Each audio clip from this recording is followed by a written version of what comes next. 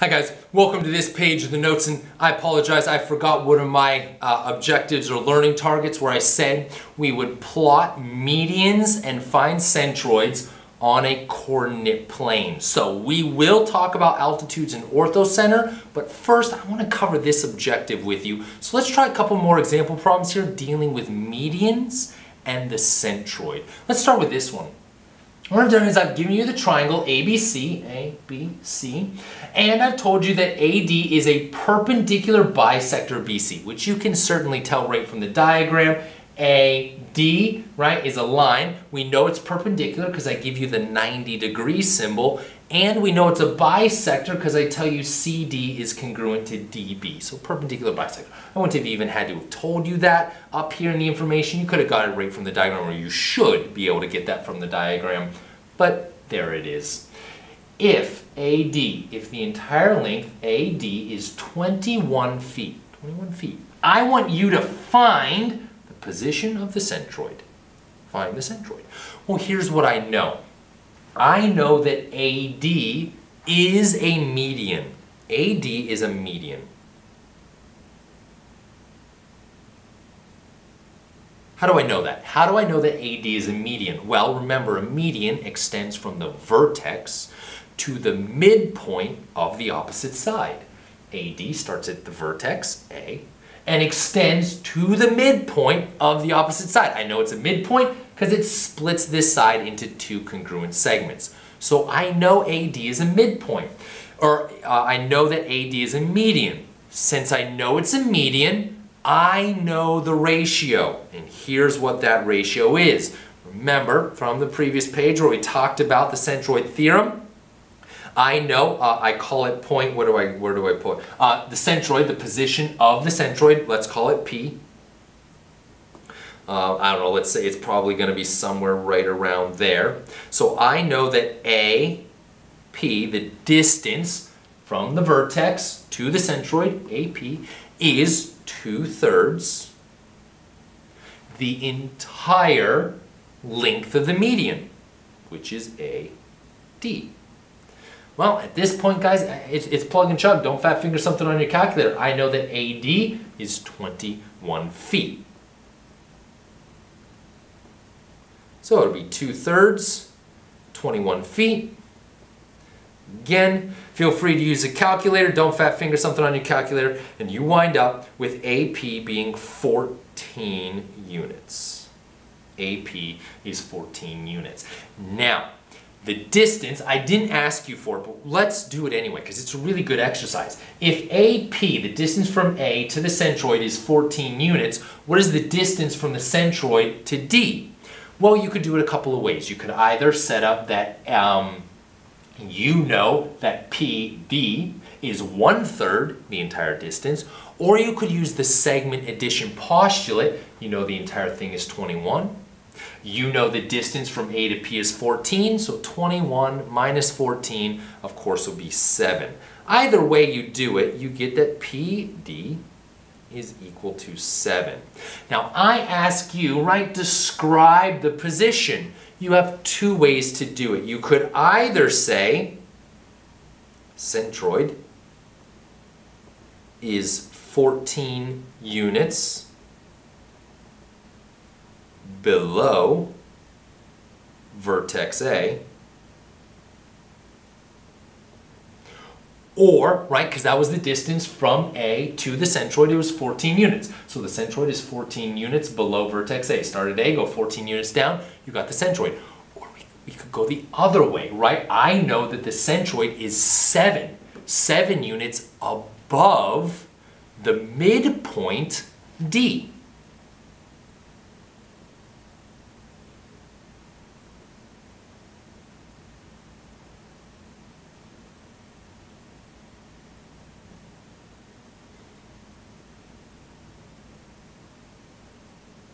Either way, they both tell you the exact same thing. They both give you the position. Either 14 units below the vertex A, or go 7 units up from the midpoint D. Either way, you find the centroid of the triangle. Hey, let's graph. Here's what I've done. I have given you a triangle on a coordinate plane. I want you to find the centroid. That means I need to draw at least, remember, the centroid comes from three medians, but we saw this before when we were doing the circumcenter. You actually, as long as you draw them correctly, you really only need two. As long as you can find two of them, their point of intersection will be also where the third one intersects. So that's what we'll do. We'll go ahead and draw two of these, and as long as we do it right, two is enough to find that centroid. Remember, the centroid comes from medians. So a line that extends from the vertex to the midpoint of the opposite side. Well, here's the deal. When we were doing the circumcenter, I drew triangles where you could simply count. Ooh. I gave you a little bit trickier one here. Now, when we were talking about the circumcenter, I did mention that if I gave you problems that were a little bit trickier and you weren't able to count, you just simply have to use the midpoint formula to find that center point. Here it is, right? None of these lines are horizontal or vertical, meaning I can't just simply count, divide that number by 2 and know what my midpoint is. So, since all of my lines are on a diagonal, I don't have a choice. You must do the midpoint formula to find the midpoint of each of those lines. Again, I'm only going to do 2 of them, but it still serves that a midpoint would get you the midpoint of each of them. So here we go. Let's do a couple of these. We'll call this one A. There's A. We'll call this one B. There's B. And we'll call this one C. There's C. Okay, now what are each of these points? Well, A, again, you can just count. It is at the point 0, 8. B, again, counting is going to be at 6, 4. And C is clearly at 3, 0. All right, here we go. Again, I really only need to do 2 of them. So what we're going to do is let's start by finding the midpoint between A and B. Find the midpoint between A and B. Again, remember the midpoint formula is simply this: x1 plus x2 divided by 2, y1 plus y2 divided by 2. That's going to get me an ordered pair. Well, we were going to do A, B. So I have 0, 8. And I have the point 6, 4. We'll call x1, y1, x2, y2. Let me fix my 1 because it's hard to tell what that is. Again, it's plug and chug. Plug and chug, don't fat finger something on your calculator, and this should be fairly straightforward and easy. x1, 0 plus 6. 0 plus 6, that'll be divided by 2. y1, 8 plus 4. Divide by 2. What do we get? 0 plus 6 is 6. 6 divided by 2 is 3. 8 plus 4 is 12. 12 divided by 2 is 6. So I have a midpoint at 3, 6. Let's find that guy. Let me do it in green. So 3, 6. 1, 2, 3. 1, 2, 3, 4, 5. Okay, right there is the midpoint of A, B. Now I need to draw a median, which means my line extends from the vertex to the opposite line, the median of the opposite line. So from C to that middle point. Turns out it's that vertical line right there. Awesome. So there's my first median.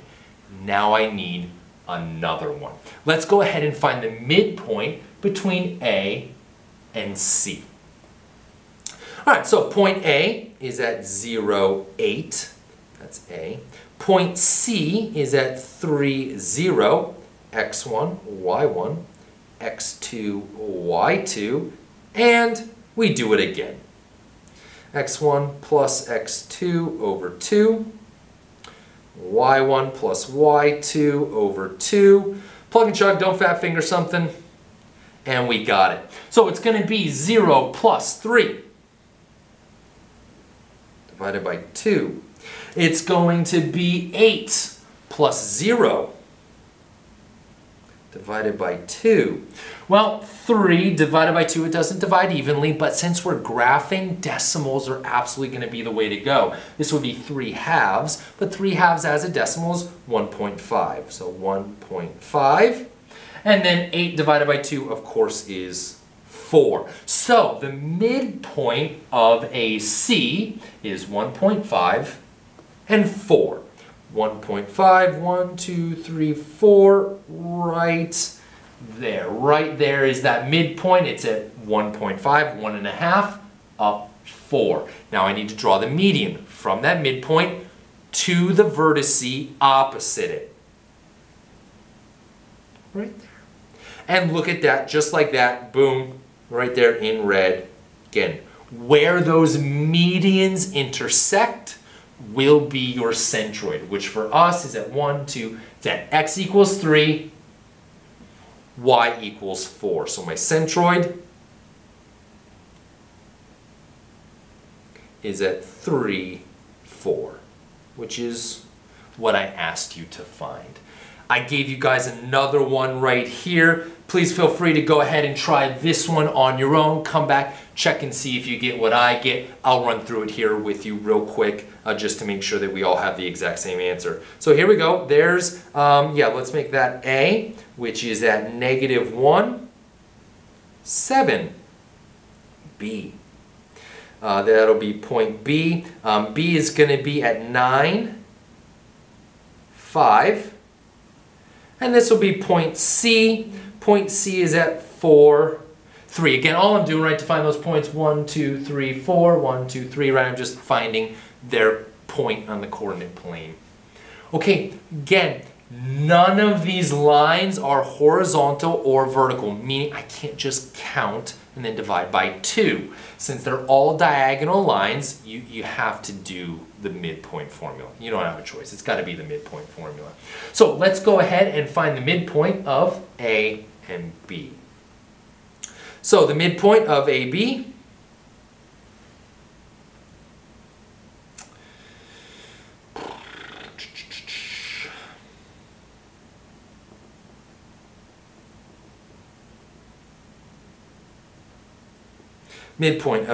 is going to be, again, I don't know, right?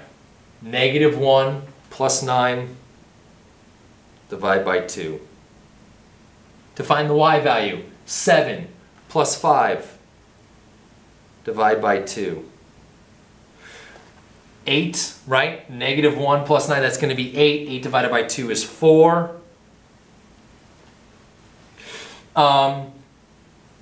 7 plus 5 is going to be 12. 12 divided by 2 is 6.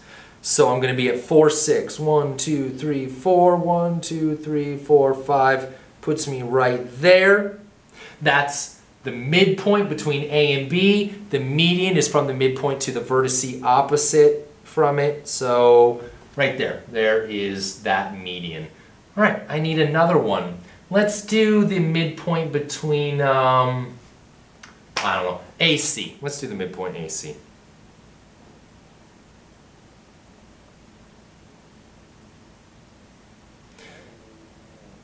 Okay, here we go. A, -1 and 4. So -1 plus 4 divide by 2. Then the y's, 7 plus 3 divide by 2. Well, what do we get? -1 plus 4, that's going to be 3. Once again, I get 3 halves as a decimal, 1.5. Of course, on a coordinate plane, decimals are way easier to graph than fractions, so that's why I'll go with 1.5. 7 plus 3 is 10. 10 divided by 2 is 5. So I go to 1.5 and then 5. 1.5, 1, 2, 3, 4. Right there, 1.55. My median is from that point to the vertice that is opposite from it.